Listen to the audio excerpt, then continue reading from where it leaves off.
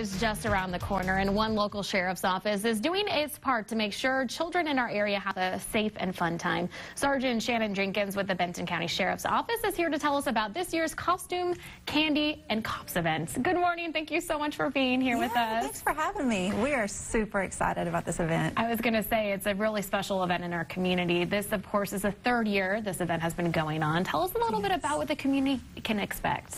Gosh, you can expect a lot of games, a lot of candy, some fun prizes. We've got some food and a few things, a few surprises. We don't want to let everything out, but we've got some face painting, some cotton candy, and like I said, there's a few things I want to keep under my hat. But yes, but it really is an event for all ages, so it's not just for the youngsters, it's for the older kids as well. Yeah, so, we really wanted to target not just the young trick-or-treaters, but the ones that are almost out the door and not really digging the trick-or-treating anymore. So we've got a few things set aside for them that I'm sure that they're going to enjoy. Yeah. Why is an event like this so important to have in our community? It's community, it's all about building relationships. Right. And so if we can build these relationships starting out with our kids, special treat. Why wouldn't you want to take advantage of that? I mean, it's something that they really love to do. They can see law enforcement as fun and friendly. I mean, this is events for them. It's for families. What are some tips maybe for people who will not be able to go to this event? What are some safety tips that families need to keep in mind this Halloween? Yeah, there's just a few basics, you can throw out there.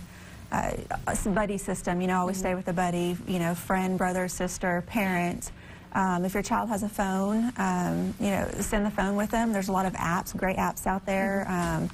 Life 360 is a great one that parents can upload. You can find their children anywhere. It'll pinpoint it, and you can find them. Of course, don't eat that candy until your parents have had a chance to review it and look at it and make sure that there's no open pieces or anything. Don't go into a stranger's home or in their car if they pull up. And for drivers that are out there, we just please be cautious. This is the time of year where children are out. They're excited. They're running around, and just be super cautious of them and try to have some sort of reflective gear so that those drivers can spot your children. Absolutely. Okay, so when and where is this event taking place? Yes, it's tomorrow night, the Benton County Sheriff's Office from 5:30 to 7. Okay.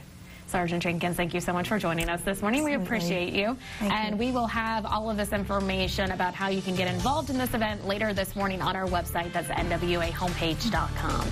We're back with more news and weather after the break.